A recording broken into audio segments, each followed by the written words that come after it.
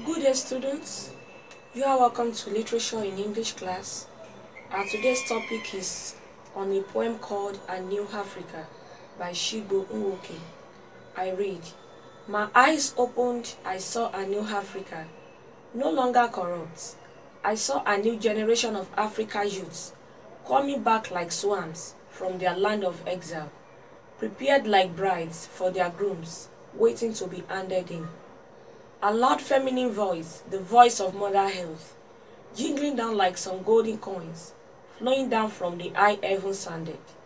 I am Mama Africa. At last, I have made all things new. Light has come to stay. The children of darkness are fled to be seen no more. There will be no more terror or mourning or crying or pain or poverty and penury. I saw a new Africa. There was no longer any corruption. I saw a new Africa." Now, the poem is on Africa, things happening in the continent of Africa. So we want to look at the analysis of the poem now. The poem synopsis, that is the summary of the poem. It says, the poet seems to have a dream of a new lease of life coming to African continents and a people. The poet foretells that the future Africa holds abundance and prosperity, devoid of present chaos, corruption, and bad leadership. The poet believes he saw a new African in the first line. The poet seems to be talking from a trance or from the dreamland. He comments, "My eyes opened, I saw a new Africa."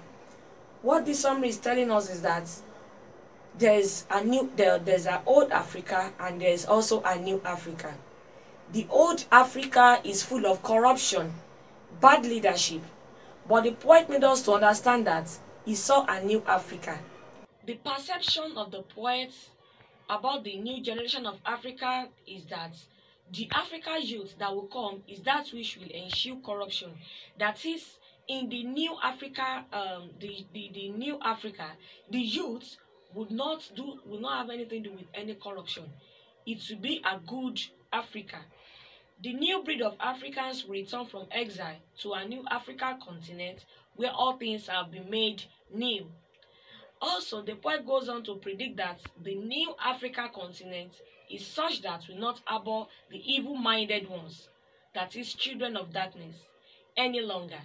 The new African will be free from violence, anguish, pain, poverty, and want. There will be no more corruption in Africa. Now, as I've explained earlier, that we are not yet in the new Africa, but the poet is only telling us what will happen in the future, that Africa will still be good, and that in the generation of the new Africa, those Africans that have gone on exile, that is, they've gone on slavery, they are no longer in Africa again, they've gone to another continent because of maybe the place they've gone to is better than Africa, that now when there's a new Africa, those Africans that have gone on exile will return back, because the new Africa will be the one that will be very good and it will harbor them. So the point made us understand that during the new era, when the new Africa, during the regime of the new Africa, those Africans that have gone on exile will return back because everything will have been made new, and that in the era of new Africa, there will not be evil-minded people, that is, the children of darkness. Everything will be good.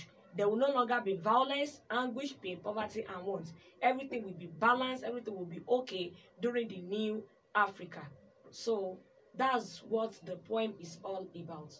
Thanks for listening.